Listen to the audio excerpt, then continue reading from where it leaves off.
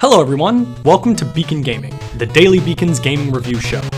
Let's get into this week's game, WarForward's River City Girls.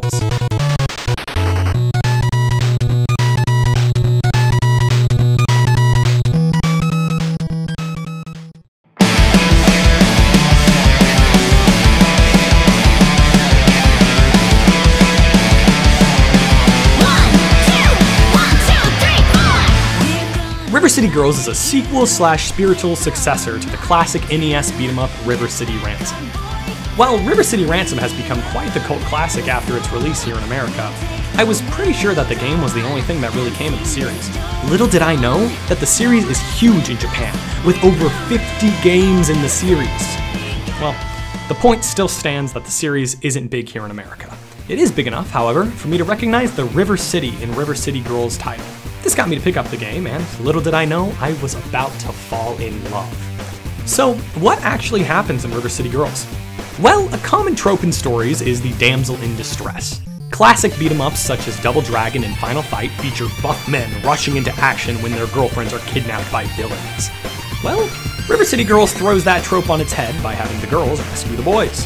When their beloved Kunio and Riki are kidnapped, rambunctious girlfriends Kyoko and Misako break out of detention to rescue their lovers and find out why they were kidnapped in the first place. I can't take it anymore! Since when do they expect us to learn things in detention?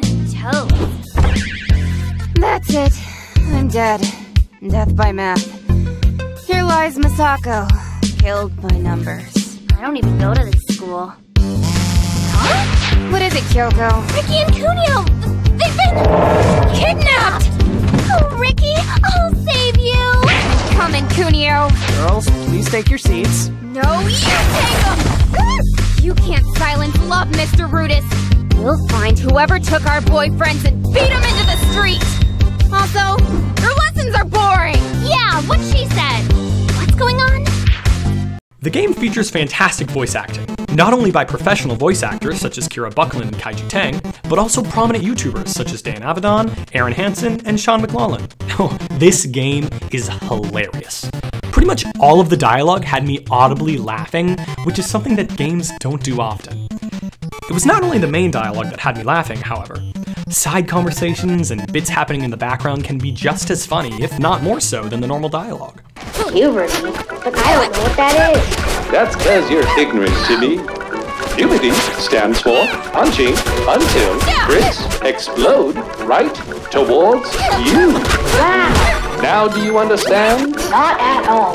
Well, let's see if we can find someone to help pound the knowledge into your tiny brain. Oh, dude, is that?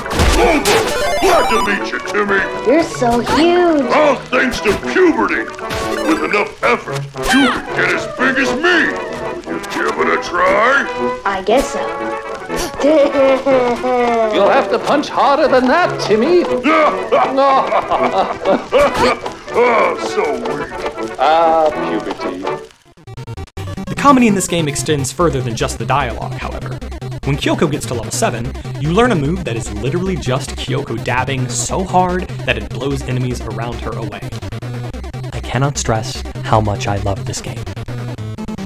Speaking of dabbing into enemies so hard that they die, let's talk about gameplay. I don't care how big or how dumb you are. We're getting out of this school right now. Yeah, we gotta save Kunio and Riki. So go punch through another wall until you figure out how doors work. Oh, that's it, you little turds! Time to get flushed!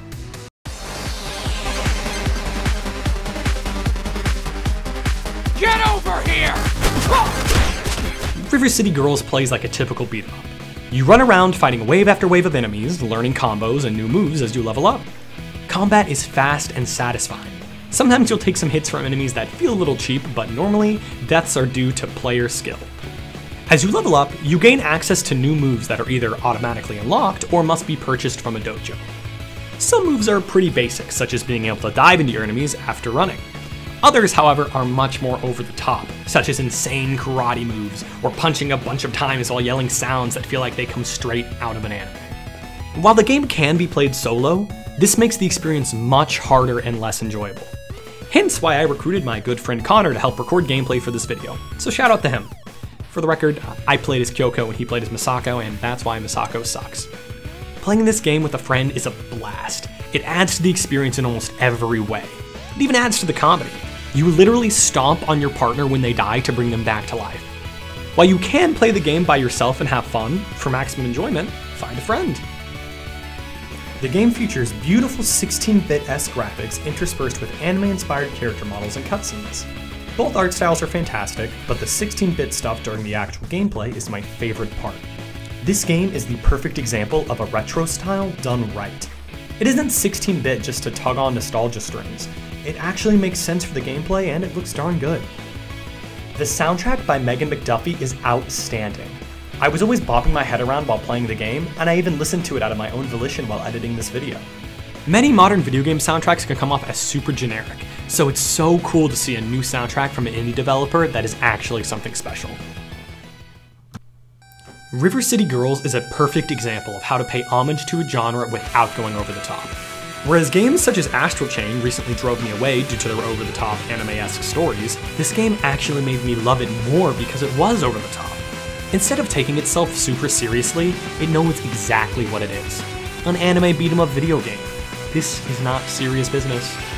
River City Girls is currently going for about $30. While that might sound a bit steep for an indie game at first, after hearing me gush about how much I love this game, you probably already know I'm gonna say it's worth every dollar. And by golly, it is.